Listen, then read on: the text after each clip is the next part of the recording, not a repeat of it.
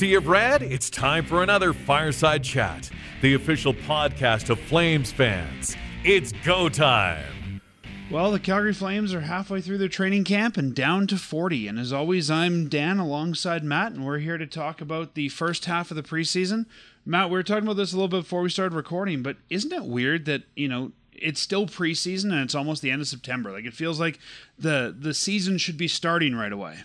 Yeah, like I remember years ago where like it'd be like the first couple of days of October, not like the 10th of October, that games would start happening, and yeah, it is a little weird, but I think because of COVID, they've had to slowly dial back from, and I think that they're just not quite there yet for resetting everything.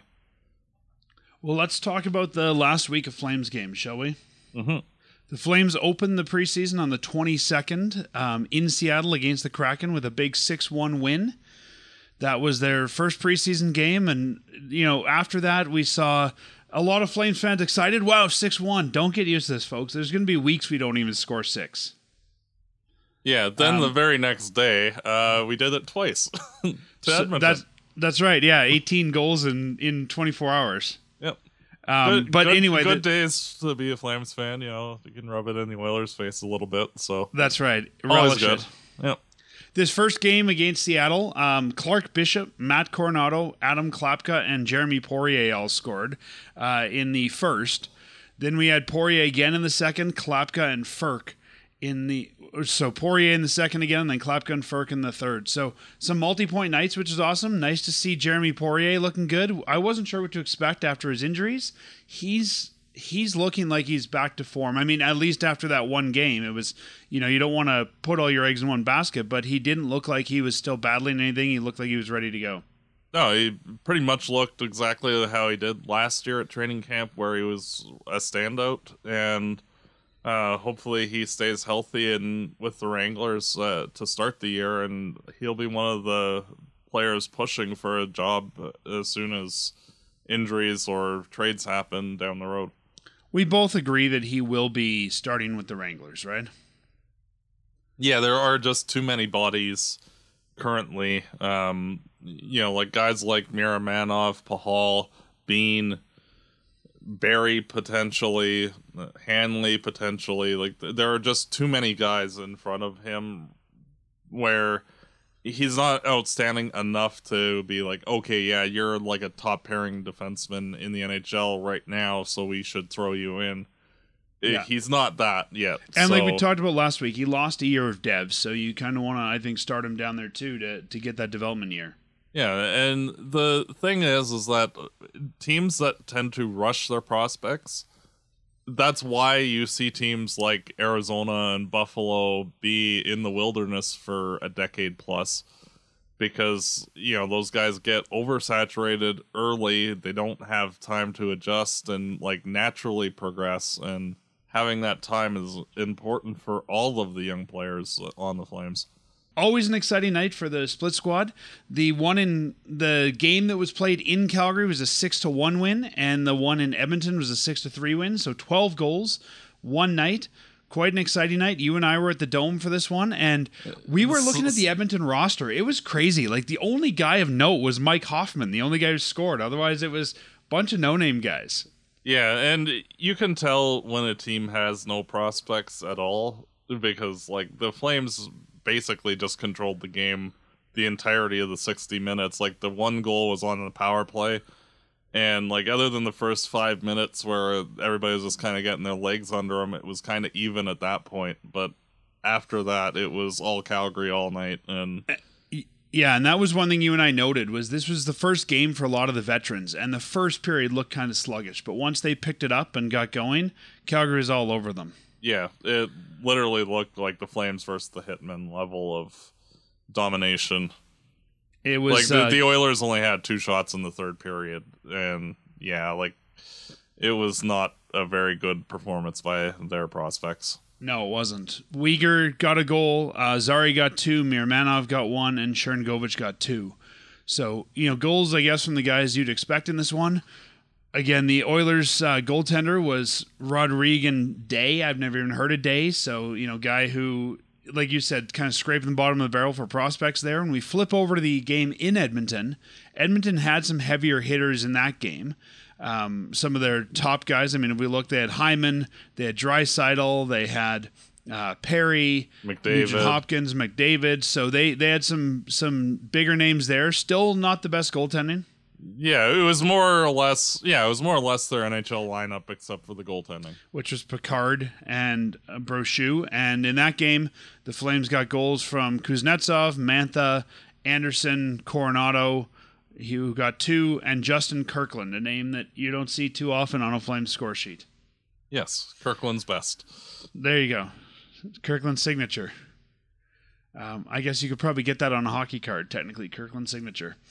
Yep. But yeah, it was a good night to be a Flames fan. I can't think of the last time we had 12 goals in a night. Yes, it was a good game, and in both Calgary, good games. and yes, and Devin Cooley was the standout for the Flames in Edmonton. The Oilers managed 47 shots in that game, and Cooley only allowed 3 goals. And the thing that got me in that Oilers game is that, like, McDavid, Bouchard, and Draisaitl played like 28 minutes a night in that game, and it's like, dude, it's preseason. Like, you don't need to, like, and it's like the Oilers' first game in preseason. You don't need to abuse those guys right off the hop. Like, the game doesn't matter. Yeah. Yeah, I mean, fans probably expect to see some of those names, but I'm kind of surprised that they were all dressed. Mm-hmm. You talked about Cooley in Edmonton. We also saw Vladar play here in town. He played 40 of the 60 minutes. And, again, hard to evaluate after one game here, but I did not see him looking like he was lagging after any of his injuries. No, he, even in the subsequent game against Vancouver, he looked perfectly normal like he did last year. Like, there was no hiccup or hang up that would say, oh, this guy's just coming off an injury. Which is good. I mean, as we've talked about, we need goalies this year, and I'm glad to see that Vladar looks like he's ready to go.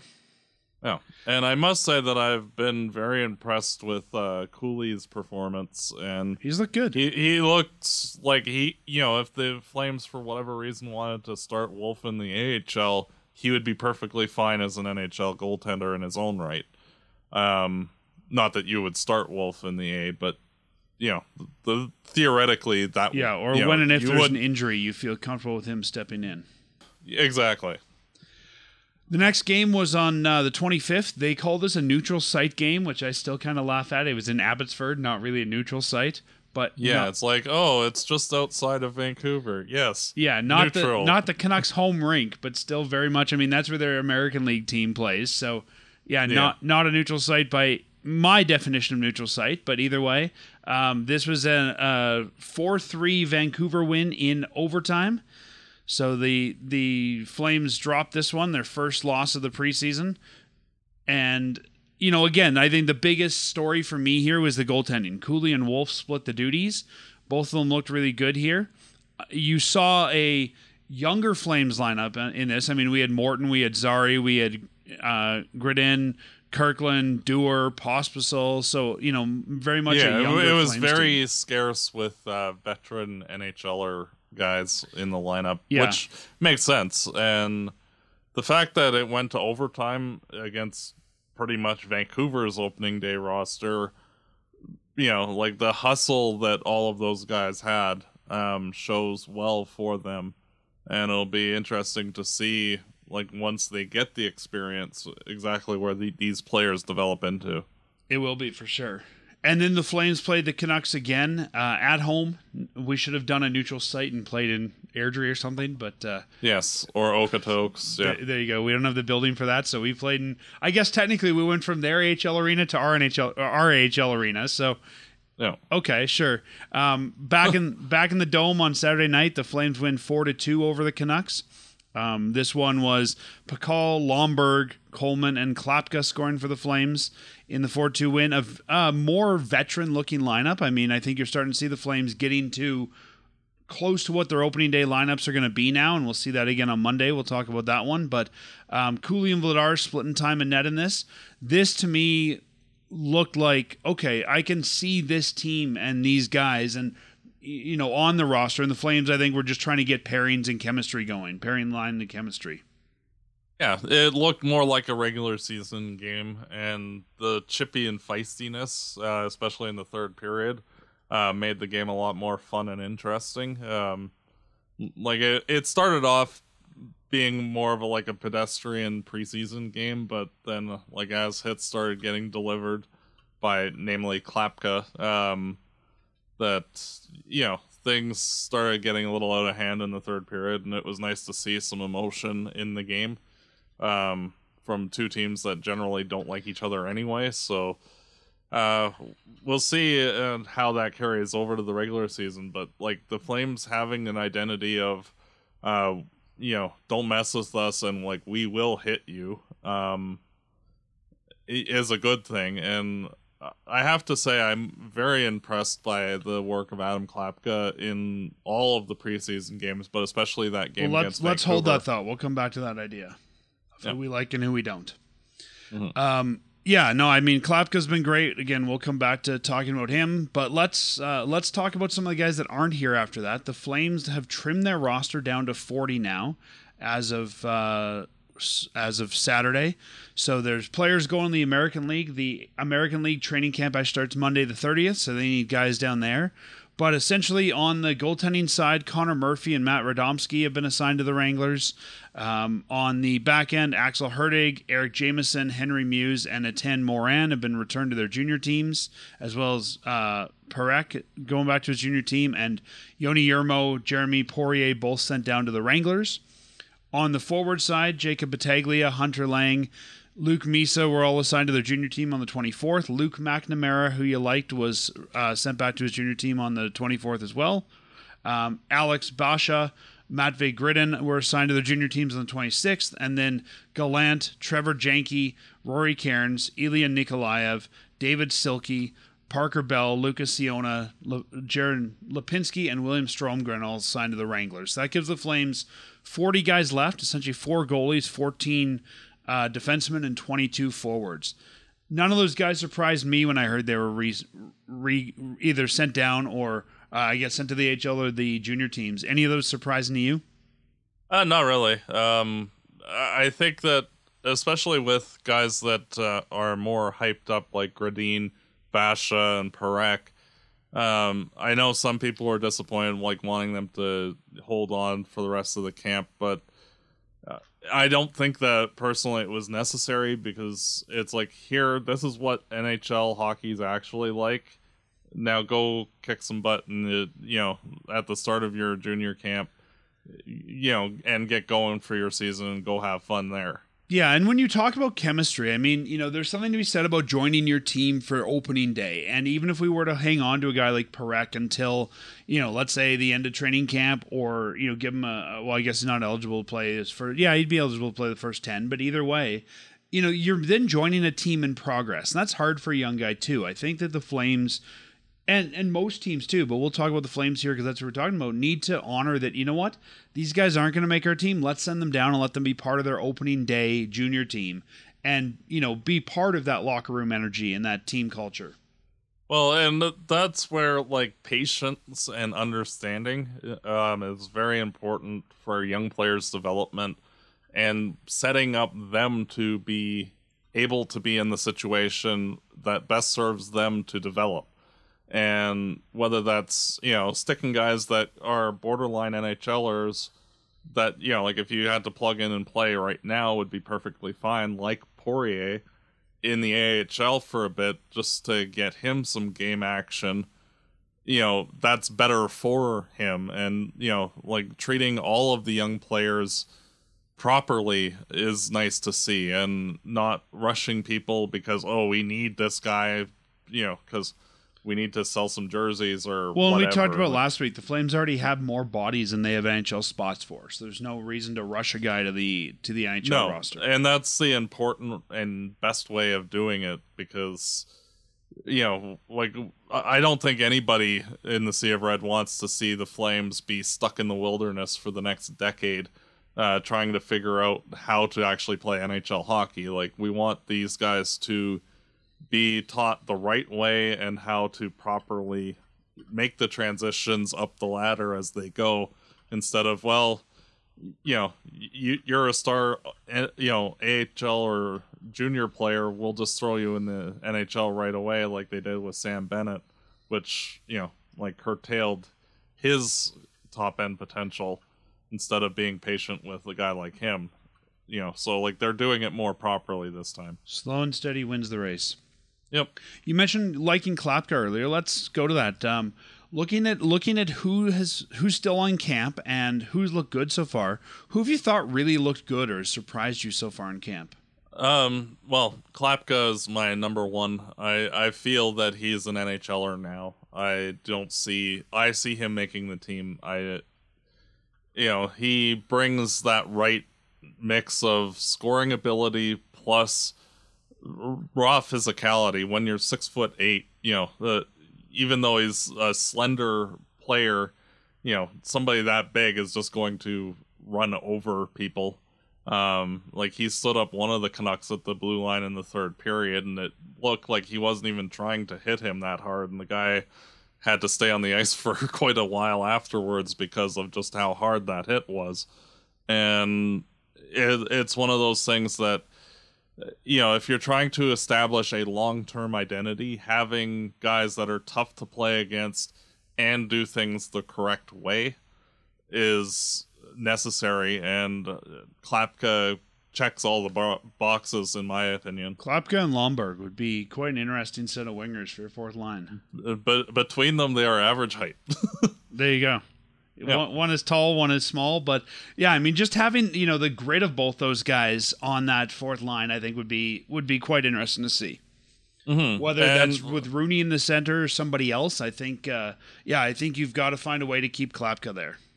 Yeah, well, you look at like how championship teams are built, and like they have a set identity. Like you know what you're getting into when you're playing the Boston Bruins. Like they're always very tough and physical and a pain to play against. LA when they were good, Florida Panthers last year, like you have to fight for every inch of space, and having guys like Lomberg, like Klapka, like Pospisil, like Kadri all through your lineup, like you're gonna have to fight for every inch of space, and you might beat us, but you're gonna have to earn it, not just casually walk over us. And it's one of those things, like as the Flames get more talented players coming up through the system, if we keep that core identity and supplement that with, then the Flames are going to be one hell of a team to play against. Yeah, I mean, you mentioned how championships teams are built. We're not quite there yet, but I get what you're saying, and I think that... Yeah, like we're putting in the foundation. Yeah. We're talking like starting from the base part and like building up from there, and getting the base correct is the best way of, facilitating the second part. Yeah, for sure. Klapka is still waiver exempt, so that's the only reason I can maybe see him not being on the opening day roster. If he wasn't waiver exempt, I think he'd definitely be here. But there's a guy I think I could see him being like Zari or Postel of last year, where they weren't on the opening day roster, but they played the majority of their season in Calgary. Yeah. And I could too. And it, like he might end up just being Peltier. That first call up. Yeah, you might want to keep Peltier because he is waiver eligible, and have him in the fourth line spot until injury happens, and then bring Klapka up. But it's one of those where... I think there's a scenario we can have both as well. I think we talked about this last week, and I've been looking at the lineup. If you're willing to put, if you're willing to do Jacob Peltier as a centerman, you could have him center that line with Lomberg and Klapka, and then move Rooney to be your 13th forward. Yes, and Dryden Hunt can easily switch down to the Wranglers as well. Like there are plenty of options, one way or the other. Yeah, but it's one of those where Hunt is not waiver exempt, so that would be a little bit harder. Yeah, but he's kind of one of those guys that you see generally on waivers anyway, and doesn't usually get claimed. No, but I think if they want to keep both, like you and I were trying to figure that out last week of how, who fits in and who goes out of lineup. I think if you want to keep both Klapka and Peltier, I think that's the really the only way you could do it. Yep. Rooney has nothing to prove at this point. You know what Rooney is, and I think it's always good to have an extra centerman floating around. I agree. But if you're going to keep either Peltier or Klapka, they need to be a regular player. They can't be 13, 14. No, they definitely have to be in the lineup, or they should be in the AHL. Yeah. Another name I'll say that I've really liked was Samuel Honzig.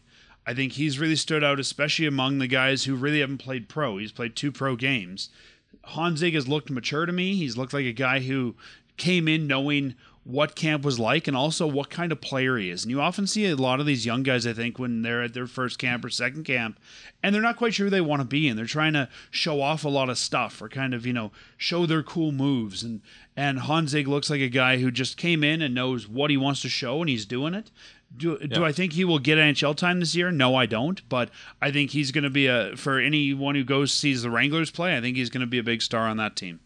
Yeah, he might after the trade deadline if the Flames do move people, but I don't foresee him being up until, unless they run into a ton of injuries. I don't see him coming up anytime soon. No, as well. And even after the deadline, like there's other guys I think they'd want to take a look at, like Rory Cairns, who's older, Nikolaev, who's older.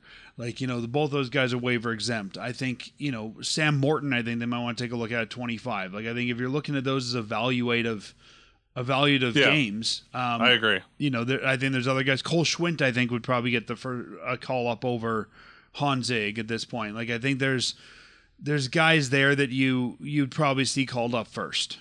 Yeah, and Honzig, like initially when the Flames drafted him, I was less enthused about the draft pick itself, namely because I wanted Axel Sandin who's selected by Detroit, the pick after us. But the thing is that it took me a while in order to see how he plays the game, because it's very different from a lot of other young players. He almost fades into the background too much, to the point where you're like, oh, this guy doesn't really do anything, but not understanding, like, on a first glance that, oh, that's by design, so that way, like, it plays a very low event hockey. He's very good defensively, and is doing the right things and is in the right places. And like now you're seeing that because he's in those right places, he's able to set himself up by, making the good pass or, deflecting shots in the net or being open. Because he's just very crafty, and like even though he's 6'4", like he's very sneaky on the ice to get into high danger areas where you don't really notice him until too late. Yeah, no, I agree. The other guy that I think has looked good, and I think we expect to look good, in my opinion, is Matt Coronado. Looking like I'd say coming in looking like a pro at 21. Looked a lot better than I think we saw last year out of camp.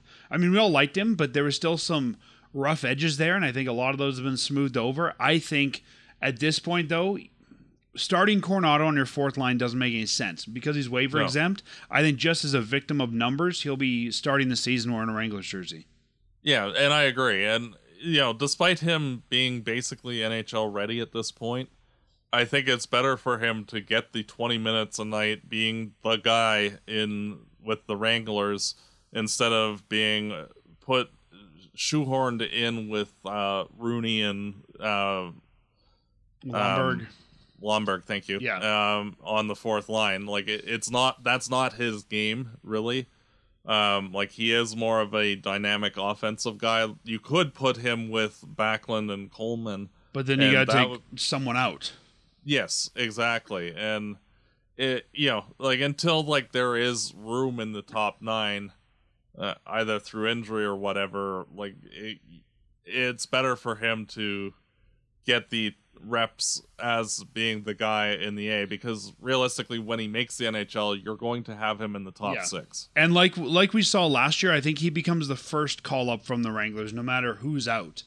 Yes, I agree. And if you look at the top 9, I mean, we've got Sharangovich, Kadri, Kuzmenko, Coleman, Backlund, Zari, Huberto, Postel, Mantha. You're not taking any of those guys out at this point to put Coronado in. No.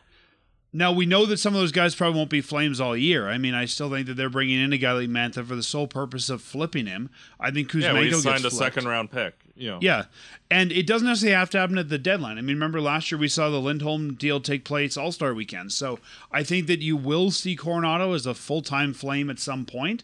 I think as soon as one of those guys gets flipped, he's up. But I think that, at the beginning of the season, he'll be the star of the Wranglers. Yeah, and you want him to basically, between now and the end of the calendar year, be the guy in the AHL, and you want him to dominate that league so that way, okay, yeah, you're ready, let's go. And, you don't have anything left to prove down there. You're in the NHL until you prove otherwise at that point. And it's much like Wolf last year, where it's like, okay, you're getting a taste of the NHL coming into this year, you're in the NHL, sink or swim. And I think with Coronado, it's the same thing. Like, once he gets back up here, it's to stay permanently. I agree. And then one more name I'll point out here. You talked about Cooley earlier. He's definitely looked good. We know he's not going to be on an opening day roster just due to numbers, at least not for the Flames. So I think the other name and we talked about him last week, is Tyson Barrie. And when we saw the split squad game, and even when I've seen him since, like, Barrie still looks like he's ready to go. And if I look at the Flames defense right now, I'd say it's probably Uyghur, Miramanov, Ball, Anderson, Bean, Pakal, and Soloviev is kind of their top 6.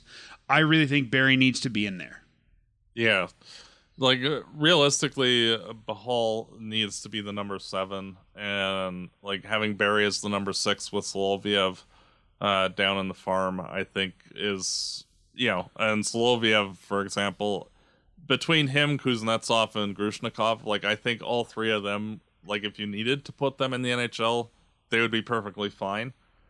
But, having them get reps in the A as, being the shutdown defensive defenseman that they are, will help them as well. Yeah, and the only thing is Soloviev is not waiver eligible, so I could even see him starting the season as 6 with Bean, with Barrie being kind of your veteran 7, and you float Pakal on waivers and hope you don't lose him. Yeah. And if you do, you do. I mean, we've lost some good players on waivers over the last couple of years. It seems like the Coyotes like to take our players off waivers, but well, and realistically, like, if you lose a guy like Hanley or Pahal, it's a number 6-7 guy. It is, yeah. And like, is it disappointing? Yes. But does it, in the long term, like, when you've got guys like Poirier, like Brustevich, and the 3 defensemen I mentioned earlier, like, we have plenty of other guys who could reasonably do the same thing. Yeah, for sure. Like, it's not like, okay, you're going from that to random AHLer who can't skate. Jared Tenorti. Random AHLer who can't skate. Or Jonathan Aspero, yeah. Yeah. Yeah, no, exactly. So, and when we look at this, I mean, Pahal is still young. He's 25. He's in year 2 of his deal, and he's an RFA.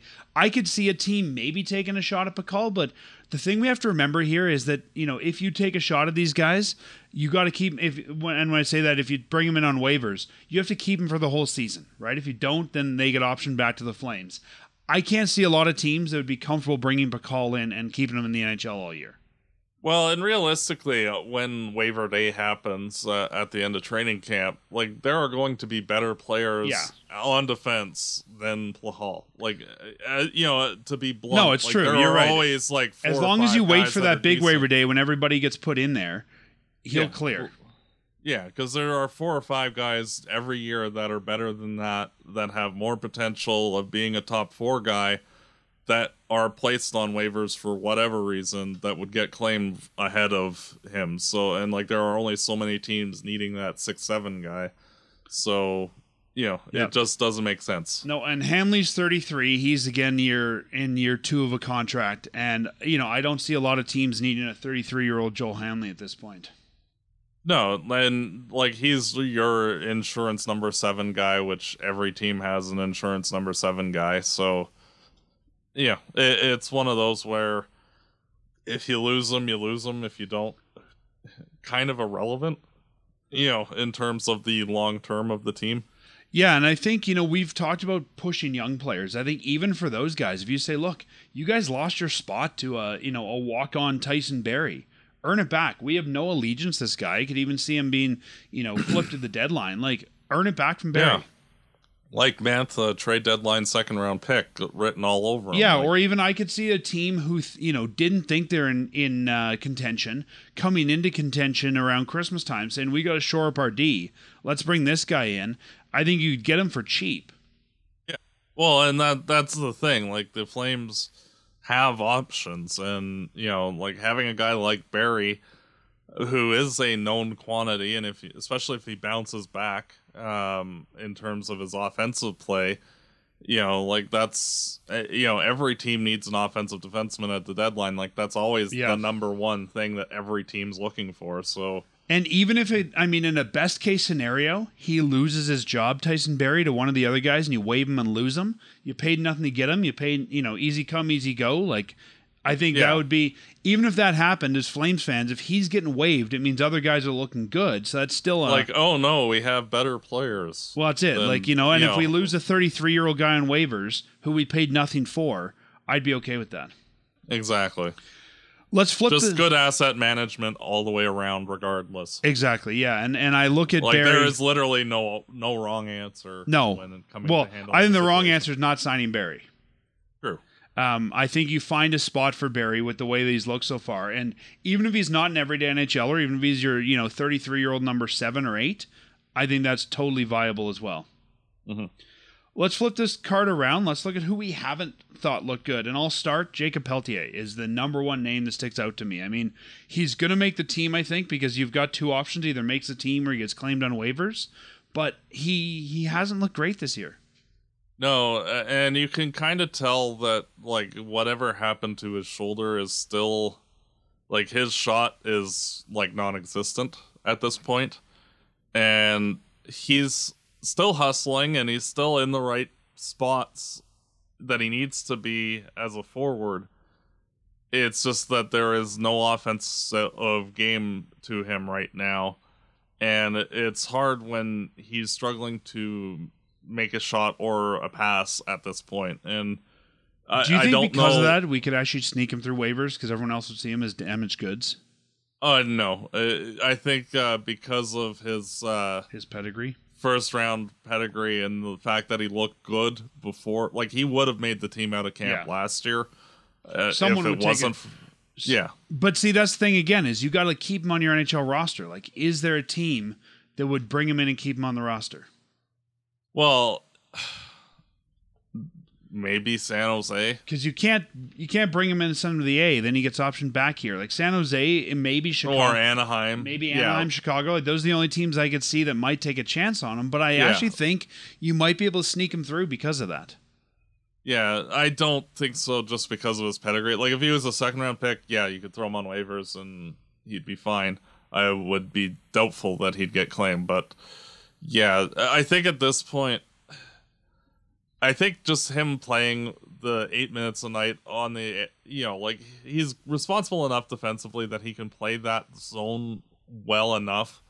And like if he doesn't turn it around, you can just waive him during the season. Like if he's showing like no pulse at any point, like if you're wanting to bring up a Coronado or a Honzig or a Klapka, at whatever point, but I would give him a solid 2 months in the NHL, and like basically until you've got till Christmas to show something, and like if you haven't got there by then move on. Yeah, and again, I can't see him taking a guy out of the top 9 to put him in. So I think as much as I don't like the idea of a young player being number 13, I think he either has to play fourth line center or he's got to be an alternate forward. Yeah, like if you put him on the left side as well, like that would be perfectly fine with Rooney in the center. But again, then you can't bring Klapka up. Well, no, and that would be this. I think the more likely scenario is having Klapka start the year. It's tough to. It is. It depends on like what the team feels like they can get away with. But I think like he just needs NHL minutes to figure out his game at the NHL level, and if he can, he can. If he can't, realistically, not necessarily what I want as a fan or what I think is best for the team. I think realistically, Klapka starts in the American League and Peltier starts on the wing on the fourth line and has to, just so you can see what he's got there as a regular NHLer. Yeah, and if Peltier figures it out, and like I think that because of his personality, that like the whole team is pushing for him to, because he has very much a good personality and an energy with him that like I'm sure everybody else is going to be trying to help him get better. It's just he needs to take off at some point, and if he doesn't, like that's why I'd like to see him have a runaway of like till December, January, and like if you're not showing that you're a legit NHLer by then we have other people that we can try instead. And and the guys we talked about, Coronado, Klapka, like we know what we have there, right? We know that okay, when we bring him up, we've got X or we've got Y out of that player. This is the guy we don't really know what we have, and so I think we need to figure out what we have, and is he still viable? Do we need to cut bait on him? Like I think they need to give him some time. Yeah, and like realistically, if you had to say waive him in December and say like he was terrible for the couple of months, no team's going to claim him because like they'll look at his track record of like 30 games or whatever and go, yeah, I can see why they'd cut him. Like not to bother, because it's like if Calgary's cutting you at that point, you're not very good. So. Well, and I think that's a nice thing here is with the Flames not being very good, they can give him a try. Like if we were in a very different scenario, if we were in a playoff contention scenario, I think you may have no choice. We would throw him on waivers. Yeah. Like if this was 3 years ago, he'd be on waivers and you'd have Klapka in his spot. Yeah. Like, no question in my mind. But, and lose him be damned. But it's sort of like what happened with Valimaki. Like, he was not the best guy in training camp that year, and he's gone. And, and frankly, we haven't really missed his play, even though he's a full-time NHLer with Utah now. Yeah, I mean, maybe, we may not know we're missing, but yeah, I mean, it hasn't hurt us all that much. No. And, again, good problem to have having so many guys there. I do think there's going to be interesting to see what happens with Peltier, but I think you've got to give him a start, but you've got to give him a short leash. Yeah, and, it's proper asset management, too. Like, if you were to throw him on waivers, does he deserve it? Yes. Like, I'm not going to sugarcoat it. Yes, he deserves to go on waivers right now. But from an asset management point of view, like, you're kind of throwing away potential that might still actually be there. Yeah. And first round picks tend to, for better or for worse, tend to get a little bit more leverage, I guess, or leeway. Mm-hmm. So, I think it might be them saying to him, okay, guys, like this is what we're going to do, but you're on a short leash and you've got to show us you've earned it. We're starting you in the NHL because you got to start somewhere, but you got to show us that this was the right choice. Don't expect you're there all year just because you started there. I agree.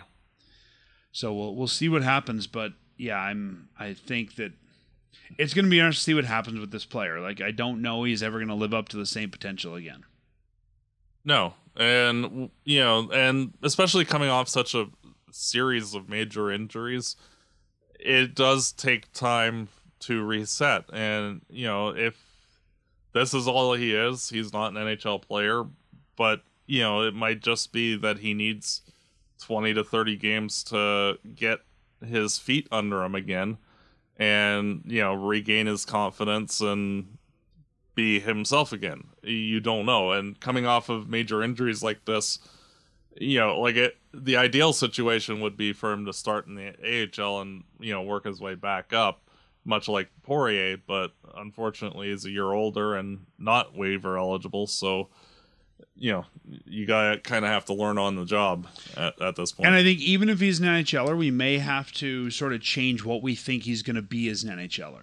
Like, he may not end up being a top 6 guy. He might end up being a, bottom 6 guy.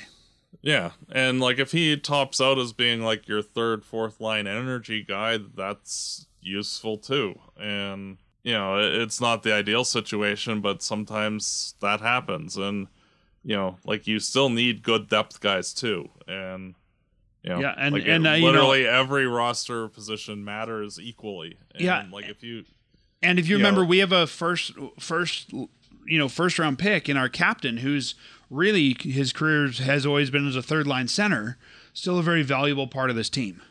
Oh yeah. So I could see, you know, I think I'm saying this just to remind fans that just because he might not be in your top 6 doesn't necessarily mean he's not useful. I mean, Backlund's a great Flame, has always been a great Flame, still a first-round pick, and, you know, a guy who found his niche in the bottom 6. Yes. Anyone else that's disappointed you? Not overly so. I think everybody's pretty much played at my expectations. And a handful of people exceeding it, but like, there's no glaring like, oh, this guy should be ready for the NHL, and it's like, what are you doing? No, it's, so for me, the only one has been Peltier, and there's other guys where, again, like, okay, you've been surpassed by somebody else, but they're still looking as expected. Yes. So yeah, and like, there's nobody that's standing out as you know, like, this guy had potential to be an NHLer and is looking like filler depth now. Nobody else like that. So everybody seems to be still on their road towards being an NHL guy of the young guys. And yep. Or not. I mean, I think there's some young guys that we probably know are not going to have a big NHL career, and that's okay too. Yes. You know, I guess it depends also what we classify as a young guy. I mean, you know, Aspro's 25. I don't think he's going to go anywhere. I don't know if Cairns ever will. But yeah, I think everyone's kind of on trajectory for what we expect them to be. Mm-hmm. So I guess let's look ahead to the rest of the preseason then. The Flames have a couple games left. On the 30th, on Truth and Reconciliation Day at 7 p.m. here at the Dome, the Flames play against the Seattle Kraken. Then on Wednesday the 2nd, they will be going to Winnipeg, take on the Winnipeg Jets. That's a 6 p.m. start time. And then Friday the 4th ends their preseason here in Calgary again against the Winnipeg Jets, 7 p.m. start time. 3 games left, 40 guys left on the roster. You're pretty much, I think, going to see your NHL roster at this point. Yeah, with maybe like the guys that are pushing, like Coronado, etc., being in the lineup as well, sprinkled through the games. But it's going to be more or less day one lineup, especially the last game of the season. Yeah, preseason. I mean, you might sit, you know, Coleman, you might sit Huberdeau, you might sit Kadri, some of these big guys that you know who they are to make room for those younger guys, but I think at this point you are really going to see the Flames playing 90% their NHL roster and trying to figure out who's going to play with who and starting to try and build those, you know, those opening day rosters. Yep. And you're probably going to see this from their opponents too. Like, you'll probably see Seattle and Winnipeg, our next two opponents, icing those rosters too. So I think this is where we might start to kind of see how will they stack up against pseudo NHL teams on the other side. I think, to me, that like you said, there's going to be a couple guys sprinkled through, but you're not going to see a ton. I think it's going to be like, you know, who is our fourth line center? Is it Rooney? Is it Hunt? Who takes that spot? That sort of thing. But I think this is really just a chance to see your NHL faces and start to see how they work together. And there's still some questions. Like, I still don't know who you play with who on the back end. So I think you'll start to see some of that figured out and tried over the next couple games. Yeah, exactly. Like, everything is still kind of in flux. Like, you know, like, Uyghur and Anderson, where they're going to be in the lineup and on the back end, and everybody else is kind of fungible. And up front, you know, I don't even see any of the lines other than Backlund, Coleman, and whomever being, you know, like, generally, like, those guys, like Sharangovich and Kuzmenko, I expect them to be together. Beyond that, you know, everybody else kind of can just I think you've got Sharangovich, Kuzmenko. I think you've got Huberdeau, Mantha, and you got Backlund, Coleman kind of as the pairs to make your first three lines around. Yeah, and then you've got to fit Kadri, Pospisil, and Zari somewhere in that top six. Yeah. And, I guess when I look at the Flames roster, the only thing I worry a little bit about is center depth. Like, we've got Kadri as, I would say, the number one center. We've got Backlund as 2 or 3. You've got Pospisil and Zari, neither guy who's shown that they're a center at this point. You got a whole bunch of wingers. Sharon Govich, who can play center, but is not really a center. No, and I think you want to start him as a winger. Well, and as much as the Flames needed a center or a defenseman last year and went out and got 18 defensemen, it felt like to stock up the cupboards. The next glaring weakness that this organization has is a lack of center depth. When your only 2 legit NHL centers are 34 years old, you need centers. Coming up I mean, all the guys we talked about. Klapka's a winger. Coronado's a winger. Maybe Peltier, I think, has played some center, but I don't think... he's primarily a winger. He's primarily a winger. When we look at some of the other young guys, Stromgren's a winger. Honzig is a wing center, but he's a couple years away. Parker Bell's a winger. I guess Clark Bishop and Justin Kirkland are your centers, but they're not making the team. Yeah. Rory Cairns is a center, but he's not making the team. Yeah, and you can shoehorn guys like Zari, like Pospisil, like Sharon Govich in as somebody needs to be there, but that's also not a recipe for success long term. I guess the next center up is Schwint, if I'm looking at the sort of the depth chart. But yeah, you still need a second line center, and I think Zari or Pospisil is going to end up playing that role. Yeah, I can basically all but guarantee you first round pick by the Calgary Flames this year will be a center, regardless of where the Flames are picking.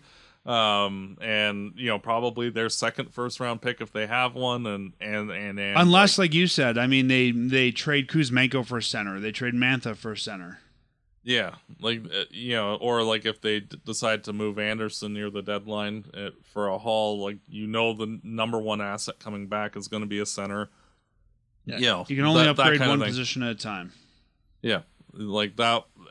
Everything else organizationally, the Flames are kind of good in. We have enough wingers where we're organizationally good.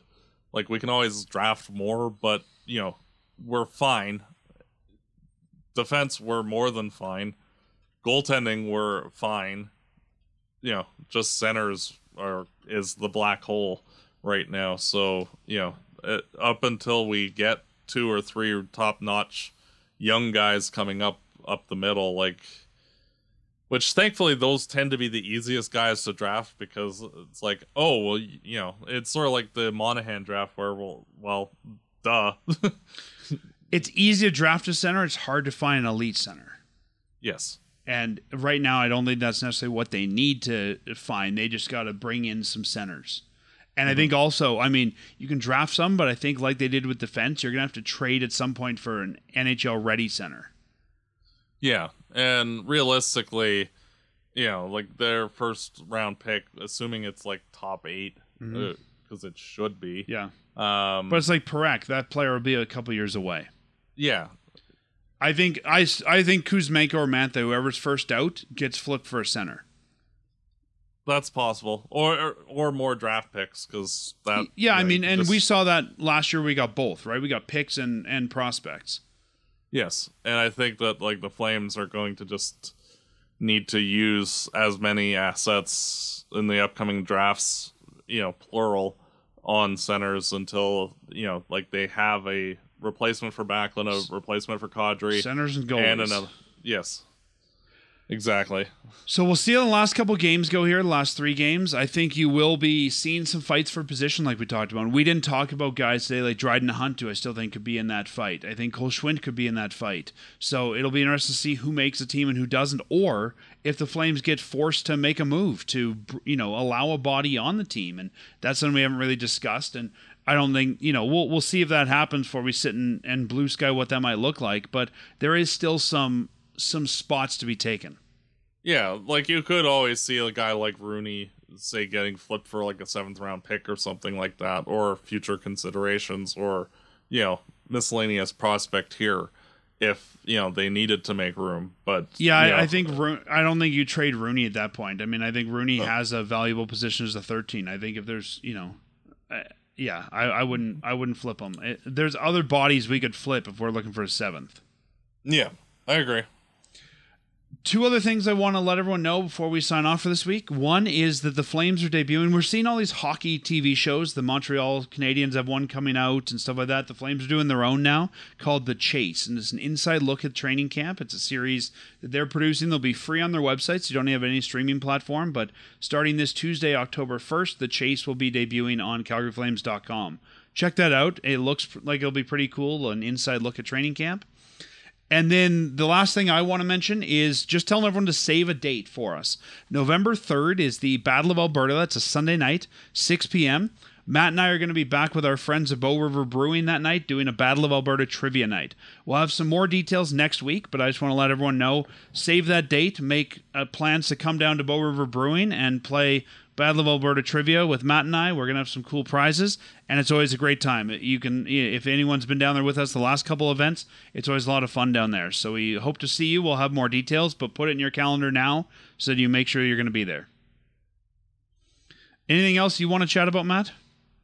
Not really. I think we got everything fairly covered, and it'll be interesting to see how the next week shapes out for the team, and